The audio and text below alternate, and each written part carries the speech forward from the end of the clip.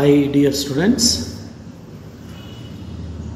ఇప్పుడు మనము simple past టెన్స్లో interrogative సెంటెన్సెస్ను ఎలా యాక్టివ్ వాయిస్లోంచి ప్యాసివ్ వాయిస్లోకి ఎలా మార్చాలి అనేది మనము స్ట్రక్చర్ ద్వారా ఈజీగా ఎలా నేర్చుకుంటామో గమనిద్దాం. Important topic for competitive exams including TET, DSC, IBPS, SSC, CGL like that. Structure చూద్దాం. యాక్టివ్ వాయిస్లో ఇంటరాగేటివ్ సెంటెన్సెస్ అంటే ఇంటరాగేటివ్ సెంటెన్స్ అంటే question sentences. Did plus subject plus V1 plus object plus question mark. This is the structure for interrogative form of sentence in simple past in active voice sentence. Next to passive voice sentence structure చూద్దాం. Was or were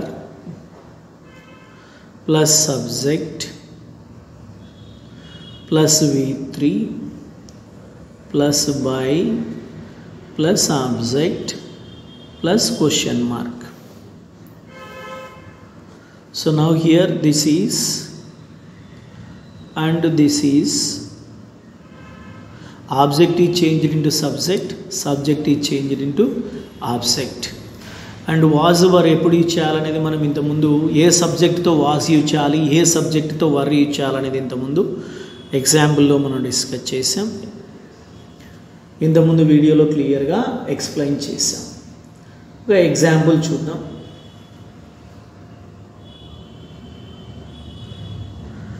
did he cell his books? Active voice మీరు బాగా గమనిస్తారు. Did subject to V1 his books. So this is subject, this is a V1, this is object. Now passive voice lo chudam. Passive voice lo first was or were ee rendu deni batti select chesukovali? Subject. ee subject ikkada nunchi ikkada చూడొచ్చు. his books plural వచ్చింది కాబట్టి ఏం రావాలి? were his books, were his books.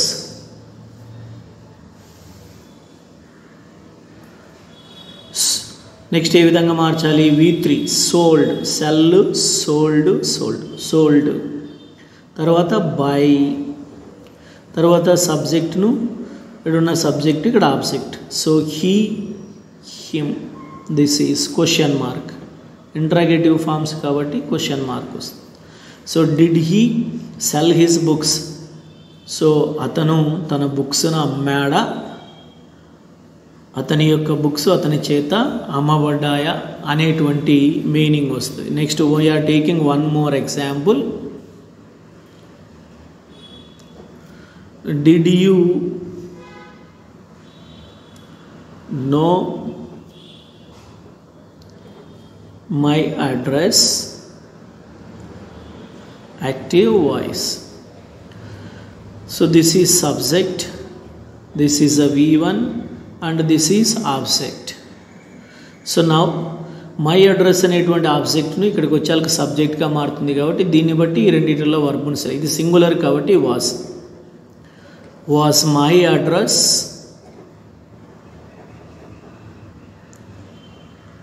తర్వాత ఏ విధంగా మార్చాలి? V3 no, new, known.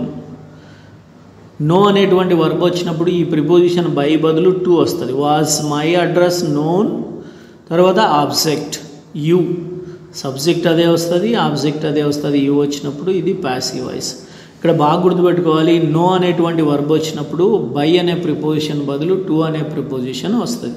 So ఈ విధంగా సింపుల్గా మనము సింపుల్ పాస్ట్లో ఇంటరాగేటివ్ సెంటెన్సెస్ను యాక్టివ్ వాయిస్, ప్యాసివ్ వాయిస్కు ఎలా మార్చాలి అనేది మనం ఈ స్ట్రక్చర్ని బట్టి ప్రాక్టీస్ చేస్తే మనకి ఈజీగా అవుతుంది. వాజ్ వర్ ఎప్పుడు యూజ్ చేయాలనేది ఆల్రెడీగా చెప్పాం. సబ్జెక్ట్ వచ్చేసి ఐ కానీ, హీ కానీ, షీ కానీ, ఇట్ కానీ, లేదా సింగులర్ నౌన్ కానీ వచ్చినప్పుడు మనము ఏ వర్బ్ని యూజ్ చేస్తాము అంటే వాస్.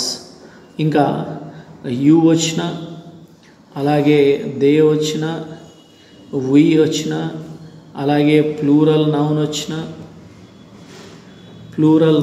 వచ్చిన మనం ఏం వాడతామంటే వర్. ఇది మనము ఆల్రెడీ ఇంతకుముందు వీడియోలో ఒకసారి ఎక్స్ప్లెయిన్ చేసాం వాయిసెస్కి సంబంధించి వాజ్ వర్ ఇప్పుడు యూజ్ చేయాలని. That's all.